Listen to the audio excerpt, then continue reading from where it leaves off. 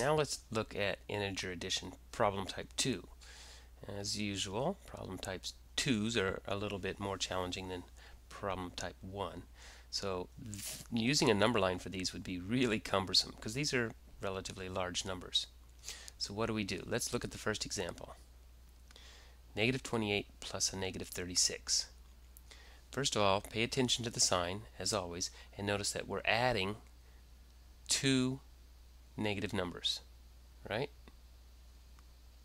So in adding two negative numbers, we can ignore the signs and just add the numbers together. So because they're both the same sign, we can just say 28 plus 39, 36. That makes 64. But they're both negative, so our answer has to be negative. Since both signs are negative, our answer must be negative. Negative 64. Now, in the next example, right here, 39 plus a negative 56, well, that's a little bit different.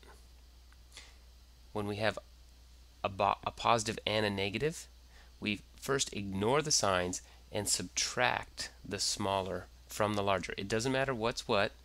If the signs are different, we just subtract the smaller one from the larger. Then we look at the original problem and we ask ourselves which one has the bigger sign, or I'm sorry, which number is bigger and what is its sign?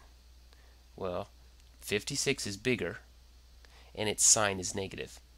So that makes our answer negative. Now remember, this only works on addition. This is only for addition, this technique. So again, here's another quick example. What are our rules? Well, let's look at the first problem. We got a negative 31 plus a negative 38. The signs are the same. They're both negative. So we ignore the signs and add the numbers. 31 plus 38, that makes 69. Then we have to make the answer the same sign as both of the original numbers. So that means we have to make it negative. So the answer to this one, negative 31 plus negative 38, is negative 69.